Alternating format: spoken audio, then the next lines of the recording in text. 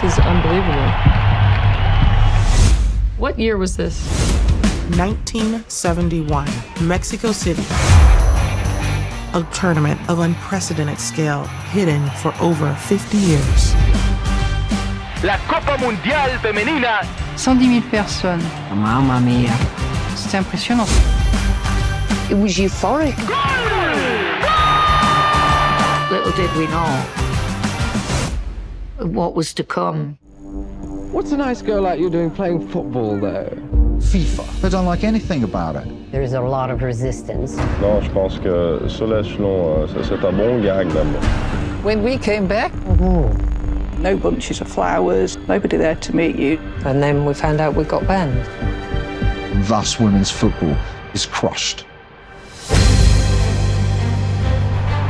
I have some women to tell you about. You don't know them, but you will. We paved the way for what it's become today.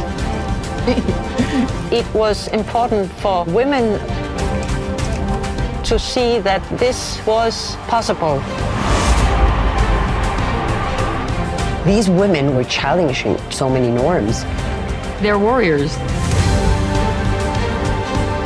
Perception of women's soccer has changed dramatically. There's no stopping us now.